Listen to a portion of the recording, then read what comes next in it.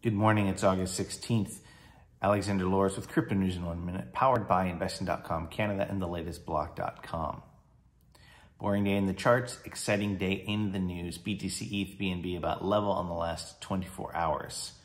Crypto exchange Poloniex announced it will be offering support for the ETHW token. That's whatever proof of work hard fork wins out as the most supported token after the ETH 2.0 merge in 1 month.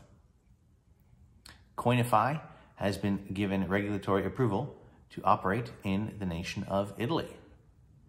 The Federal Reserve announced it will require more thorough scrutiny for crypto companies seeking to use its payment services. Apple has announced it's laying off recruiters as part of its hiring slowdown. Crypto custodian BitGo announces it will sue Galaxy Digital $100 million for violation of their merger agreement. That's all we have for today. Make sure to smash that subscribe button and have a fantastic day. Bye.